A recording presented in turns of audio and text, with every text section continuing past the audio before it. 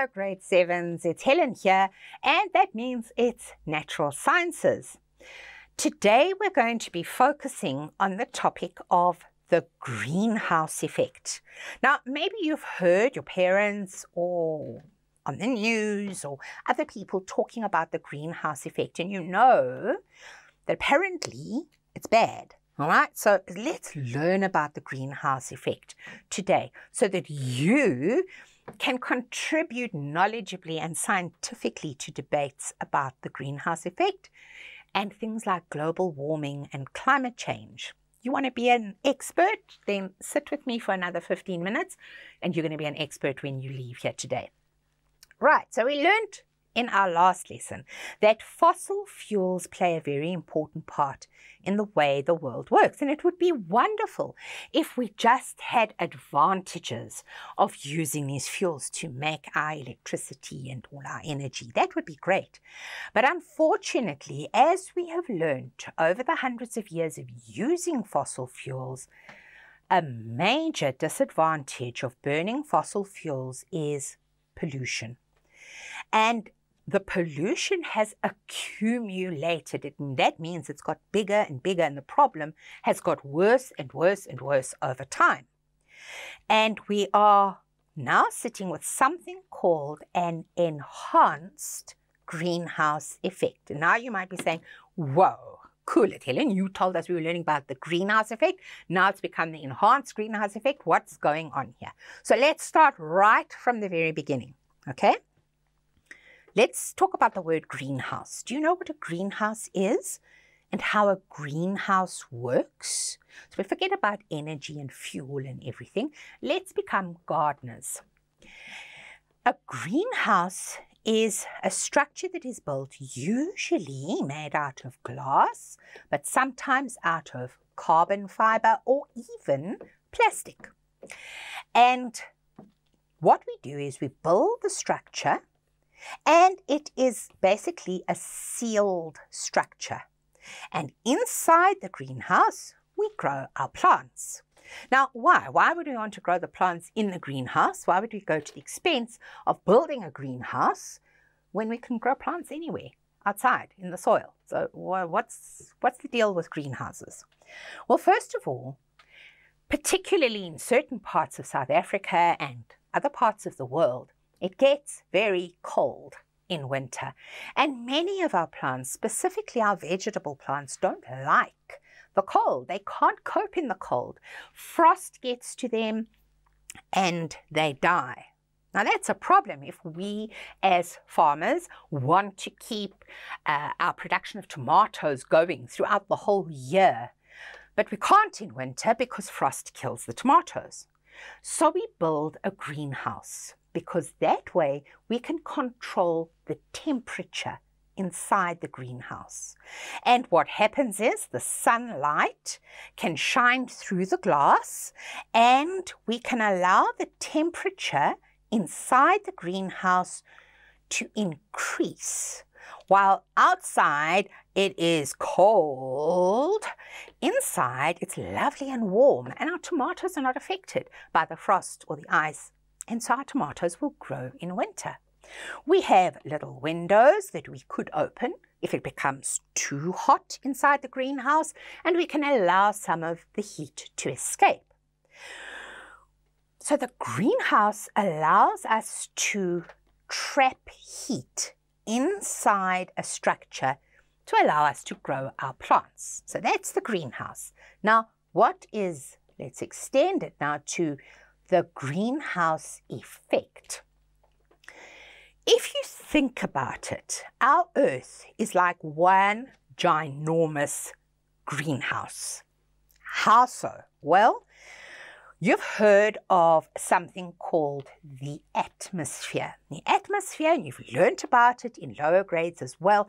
The atmosphere is a sphere of different gases that surround our planet and of course help us to breathe, because our atmosphere contains oxygen, helps plants to photosynthesize because the atmosphere contains carbon dioxide. All wonderful. And we're like in this little greenhouse because the sun sun's rays move through the atmosphere just like they moved through the glass of the greenhouse. It moves through the atmosphere, bringing heat to the earth. Now, some of that heat reflects off the earth's surface back into space.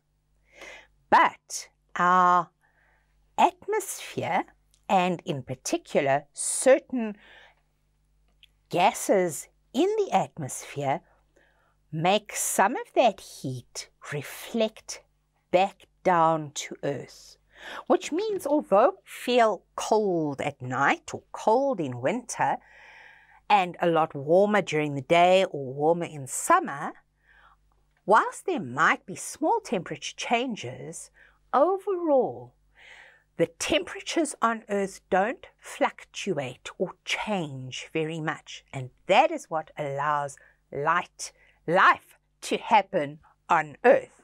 So our gases in the atmosphere are called greenhouse gases. They're natural. They help to control the Earth's temperature, and life on Earth would not be possible without that greenhouse effect. Now, if I told you that one of the most important greenhouse gases is carbon dioxide, would that help you to start thinking about what we refer to when we talk about an enhanced greenhouse effect? Think about it. When we burn fossil fuels, in that burning process or combustion process, what are we sending up into the atmosphere? We're sending up a lot of carbon dioxide. So if we're sending up more carbon dioxide, we're going to be increasing the amount of greenhouse gases in the atmosphere. It's like you go to bed in summertime and you've only got one cover over you. But as the season progresses and becomes winter and becomes cold, you put a blanket on and then another blanket in the middle of winter, because those blankets help to insulate you and keep you warm. Now, what in effect we're doing as we are burning fossil fuels is we are putting extra blankets around the Earth. We are pumping out more carbon dioxide into the atmosphere, and we're causing the atmosphere to keep the heat more and not reflect that heat back out into the atmosphere as much as it would if it weren't for all this extra carbon dioxide. So what is happening is a natural greenhouse effect is being made, it's being enhanced, or something extra is happening because we're putting more carbon dioxide and other greenhouse gases into the atmosphere. It's like putting an extra blanket on the Earth. We're insulating the Earth more, and that means that the temperature on Earth is going to increase and increase and increase. Now, we didn't notice this 100 years ago because, well, there weren't as many molecules of carbon dioxide out there in the world, and we hadn't built up to such a level where we could feel or see the impact of climate change or global warming. But now we know that it is a real problem. So let's talk our way through this enhanced greenhouse effect. You need to understand that the natural greenhouse effect is something natural, and we actually wouldn't be able to live on Earth without this nice insulating blanket around us. But if we make the blanket too thick, if we increase the amount of greenhouse gases, we have the enhanced greenhouse effect. So when we enhance something, let's explore that word a little bit more.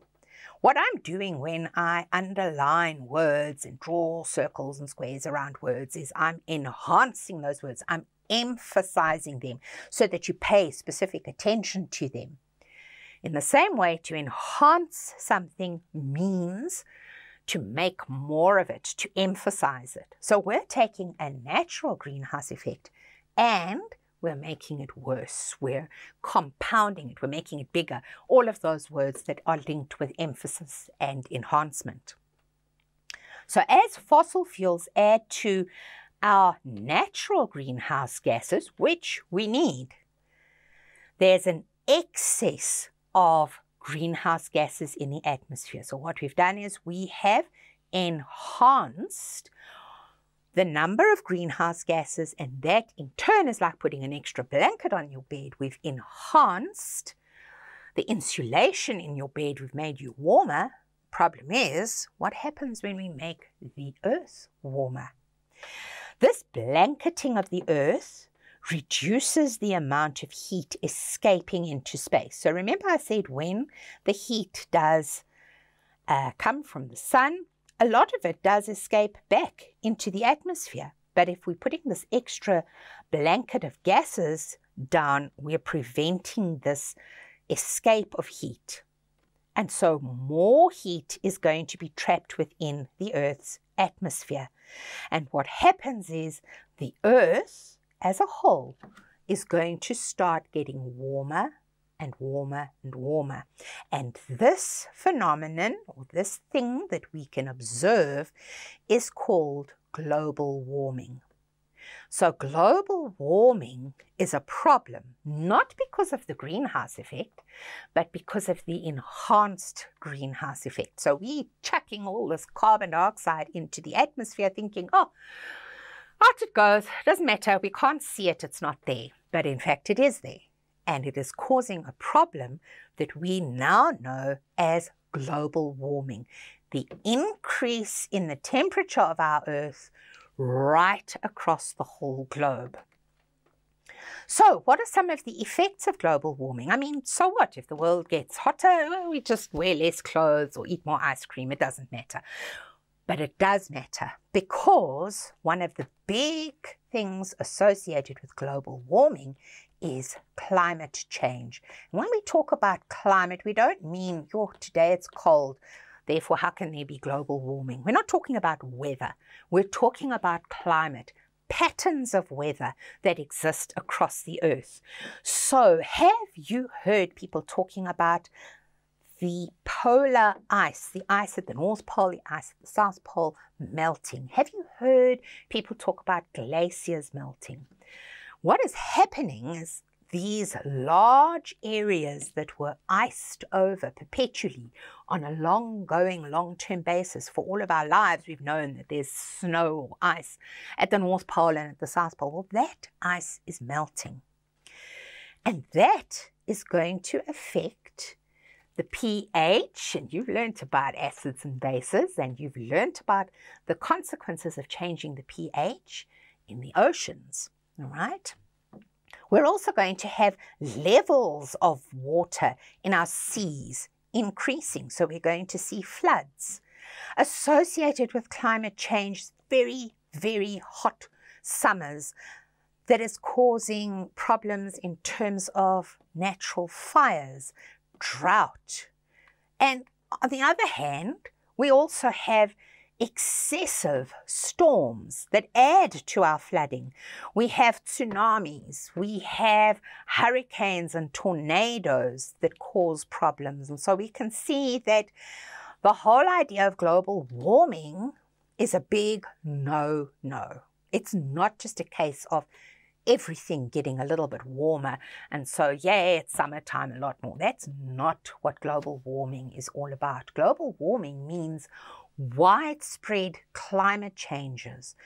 And if we carry on pumping all the waste products from fossil fuel burning into the air, we are going to, if we haven't already, going to bring about huge change to our climate across the Earth. So, guys, we need a different superhero. We still need our source of energy. We can't survive without it. But now we need to turn to renewable sources of energy. And that is what we're going to look at in our next lesson. So I've enjoyed my time with you today, but it's up Join me again next time when we focus on the new superheroes, renewable energy sources. For today, goodbye.